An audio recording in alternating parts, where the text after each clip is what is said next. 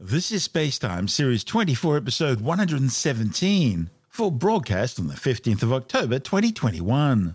Coming up on SpaceTime, the winds in Jupiter's Great Red Spot are speeding up, NASA's Deep Space Atomic Clock completes its mission, and Dragon returns to Earth full of completed experiments from the International Space Station. All that and more coming up on SpaceTime. Welcome to Space Time with Stuart Gary.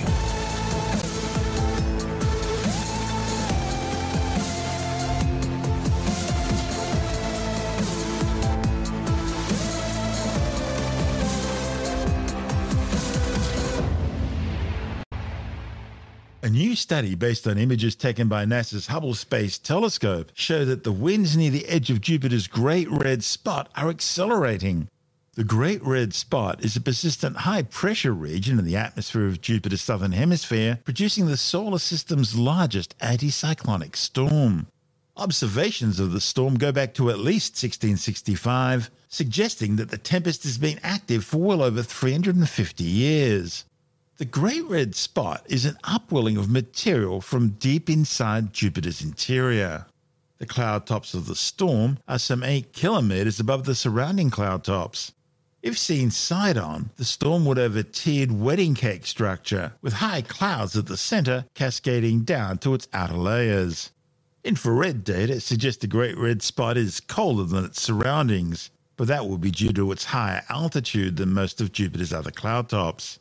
Yet interestingly, the upper atmosphere directly above the tempest is substantially higher in temperature than the rest of the planet.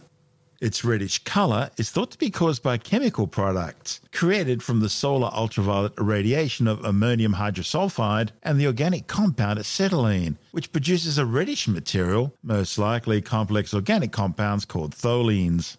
The new findings, reported in the journal Geophysical Research Letters, are based on more than a decade of detailed Hubble observations. Scientists found that the Great Red Spot's average wind speed just within the boundaries of the storm, known as a high-speed ring, has increased by up to 8% from 2009 to 2020. In contrast, winds near the Great Red Spot's innermost region are moving significantly more slowly. Astronomers reached their findings by tracking wind vector data, looking at speed and direction from hundreds of thousands of locations in the anticyclone each time Jupiter was observed by Hubble. As to what these findings could mean, well, that's hard to diagnose since Hubble can't see the bottom of the storm very well. Anything below the cloud tops is invisible in the data. But it's still an intriguing bit of data which can help scientists better understand what's fueling the Great Red Spot and how it's maintaining energy. The massive crimson-coloured clouds are spinning counterclockwise at speeds of more than 650 kilometers per hour, and the vortex is bigger than the planet Earth. But it's been steadily shrinking in size over the past 100 years or so. In fact, measurements taken back in the late 1800s show it was around 41,000 kilometers wide, big enough to fit 3 Earths inside it. But by 1979, NASA's twin Voyager missions flew past the gas giant, measuring the Great Red Spot at just 23,300 kilometers across. Then a Hubble image taken in 1995 measured the spot at just 21,000 kilometers wide. And by 2009, it had shrunk to just 18,000 kilometers wide. In 2012, observations revealed a noticeable increase in the rate at which the spot was shrinking, by some 933 kilometers every year, and also it was changing in shape from an oval to a circle. It was also changing in color, from a deep red ochre to a pale pink, sometimes even white. The most recent measurements show that the Great Red Spot's rate of shrinkage has slowed down, but it's now just 16,100 kilometers across and decidedly orange in color. As to what that means for its future, well, no one really knows. This is SpaceTime. Still to come, NASA's Deep Space Atomic Clock completes its mission, and a SpaceX Dragon cargo ship splashes down safely in the North Atlantic Ocean, loaded with equipment and completed experiments from the International Space Station. All that and more still to come on SpaceTime.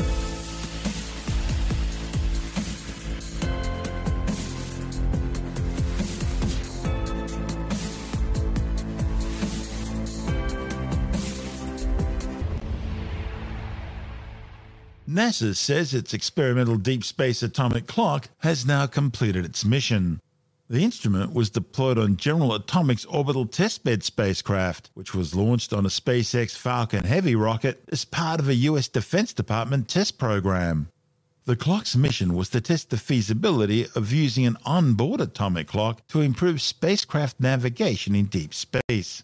While atomic clocks are the most stable timekeepers on the planet, they still have tiny instabilities that can cause minute lags or offsets in the clock's time versus the actual time. Left uncorrected, these offsets will add up and could lead to large errors in positioning. While fractions of a second might only mean the difference between which turnoff you take using satellite navigation, it could mean the difference between safely arriving at Mars or missing the planet altogether in a deep space mission. Atomic clocks on Global Positioning System navigation satellites are updated twice daily by base stations on the ground in order to keep them accurate.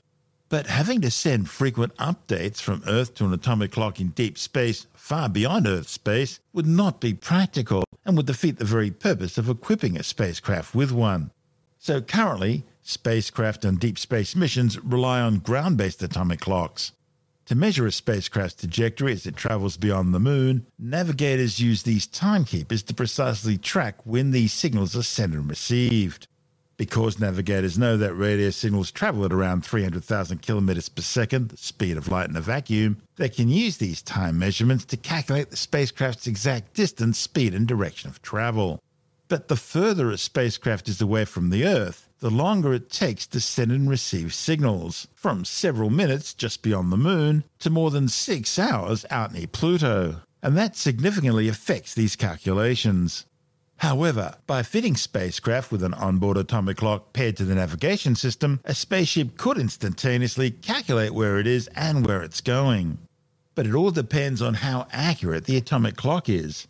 So, NASA's Jet Propulsion Laboratory in Pasadena, California, built an ultra-precise mercury ion atomic clock, no larger than a toaster, just 25 centimeters on each side, in order to test just how well it could keep time to the nanosecond without regular updates.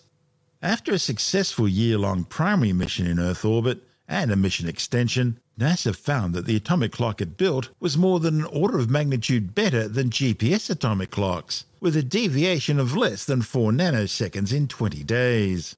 The data collected by this mission will now be used on the Deep Space Atomic Clock 2 project, which will travel to Venus aboard NASA's Veritas spacecraft, which launches in 2028. Like its predecessor, the Deep Space Atomic Clock 2 will be a technology demonstrator, meaning that Veritas won't depend on it in order to fulfill its goals. But this next generation will be smaller, use less power, and be designed to support a multi-year mission like Veritas. This report from NASA TV. How do we navigate through space? Currently, spacecraft flying beyond Earth don't have a GPS to find their way through space. Navigators on Earth send a signal to the spacecraft, which receives it and sends it back. Extremely precise clocks on the ground, called atomic clocks, measure how long it takes the signal to make this two-way journey. The amount of time tells them how far away the spacecraft is and how fast it's going. The farther out in space the spacecraft is, the longer it takes to receive and send a signal. But what if humans are sent to another planet, like Mars? A two-way system that sends a signal from Earth to a spacecraft, back to Earth, and then to the spacecraft again would take an average of 40 minutes. Imagine if the GPS on your phone took 40 minutes to calculate your position. You might miss your turn, or be several exits down the highway before it caught up with you. If humans travel to the Red Planet, it would be better if the system was one-way, allowing the explorers to immediately determine their current position, rather than waiting for that information to come back from Earth. NASA is testing new technology that would allow future explorers to do just that. The Deep Space Atomic Clock is the first demonstration of an atomic clock that can be used for navigation in deep space. It will allow a spacecraft to calculate its own trajectory instead of depending on Earth. If a spacecraft had one of these clocks on board, it could receive a signal from one of those big antennas on Earth and quickly measure its speed and position. The Deep Space Atomic Clock could one day let astronauts navigate safely and accurately to Mars and beyond. This technology demonstration is the first step in making one-way space navigation a reality. This is SpaceTime. Still to come, a SpaceX Dragon cargo ship safely splashes down in the North Atlantic Ocean, loaded with equipment and completed experiments from the International Space Station, and later in the science report, Russia undertakes 2 new Zircon hypersonic cruise missile tests, including one from a submerged submarine. All that and more still to come on SpaceTime.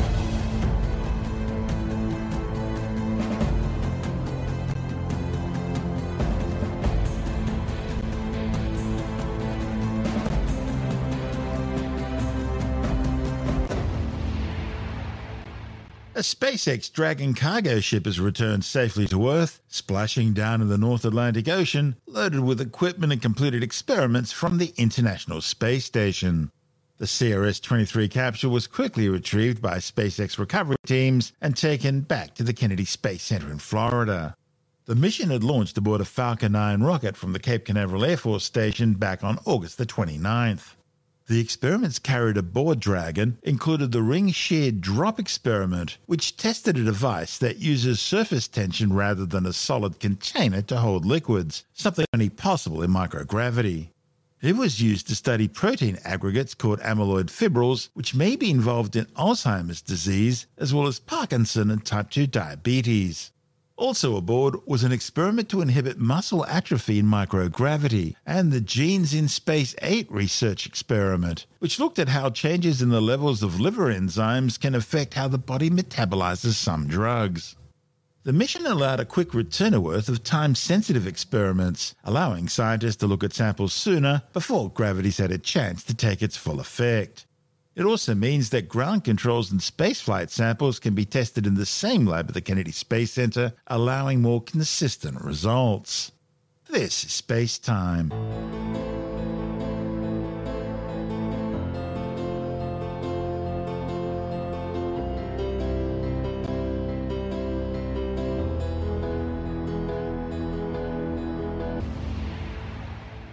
And time now to take another brief look at some of the other stories making news in science this week with the Science Report. A new study shows that losing 15% or more of your body weight could help people with type 2 diabetes.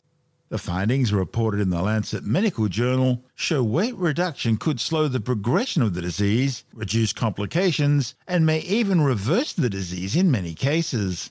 The authors say the study was so convincing, they believe a loss of 15% of your body weight should become a central focus in all cases of managing type 2 diabetes.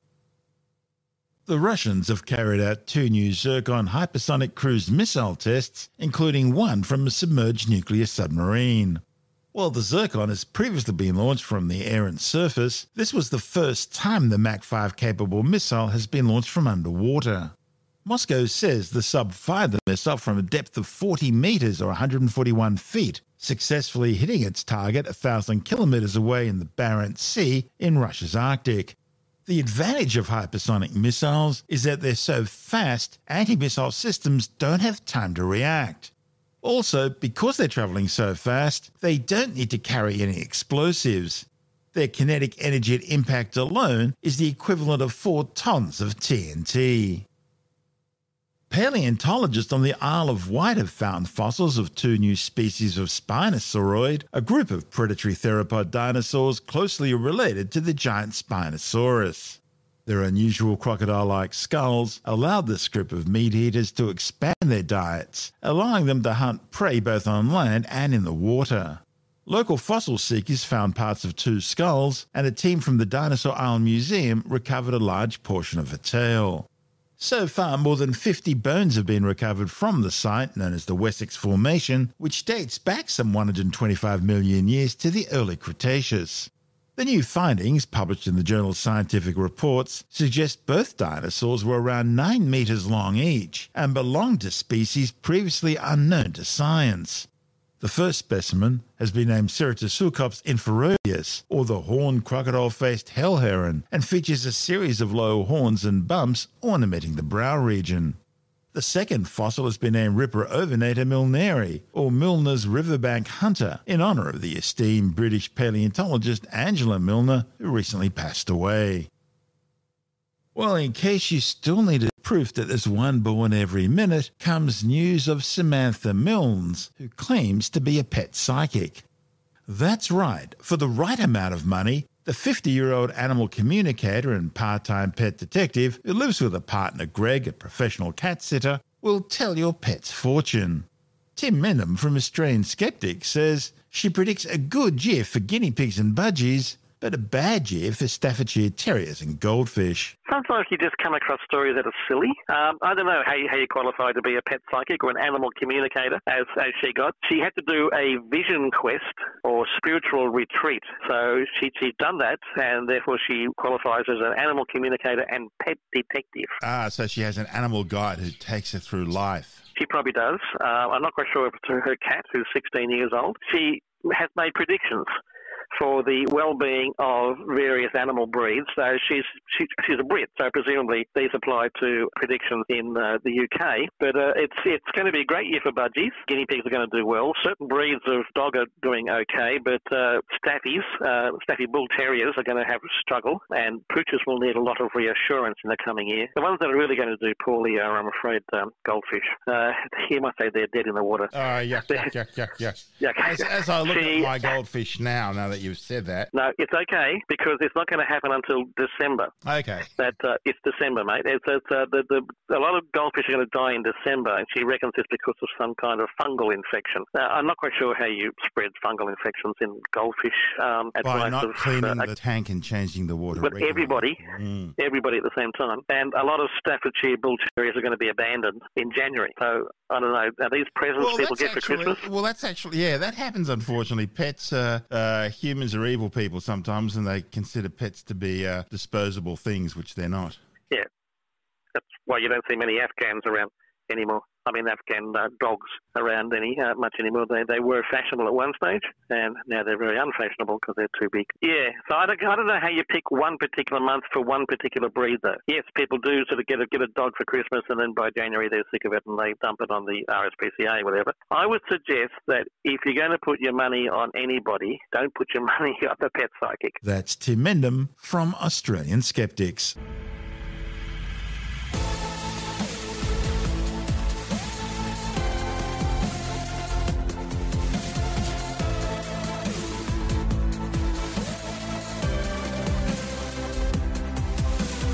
And that's the show for now. SpaceTime is available every Monday, Wednesday and Friday through Apple Podcasts, iTunes, Stitcher, Google Podcast, Pocket Casts, Spotify, Acast, Amazon Music, Bytes.com, SoundCloud, YouTube, your favourite podcast download provider, and from spacetimewithstuartgary.com. SpaceTime's also broadcast through the National Science Foundation on Science Zone Radio and on both iHeartRadio and TuneIn Radio. And you can help to support our show by visiting the SpaceTime store for a range of promotional merchandising goodies, or by becoming a SpaceTime patron, which gives you access to triple-episode commercial-free versions of the show, as well as lots of bonus audio content which doesn't go to air, access to our exclusive Facebook group, and other rewards. Just go to spacetimewithstuartgary.com for full details. And if you want more SpaceTime, please check out our blog, where you'll find all the stuff we couldn't fit in the show, as well as heaps of images, news stories, loads of videos, and things on the web I find interesting or amusing. Just go to spacetimewithstuartgary.tumblr.com. That's all one word, and that's Tumblr without the E. You can also follow us through @StuartGary on Twitter, @SpaceTimeWithStuartGary on Instagram, through our SpaceTime YouTube channel, and on Facebook, just go to facebook.com/SpaceTime with Stuart Gary. And SpaceTime is brought to you in collaboration with Australian Sky and Telescope magazine, your window on the universe. You've been listening to SpaceTime with Stuart Gary. This has been another quality podcast production from Bytes.com.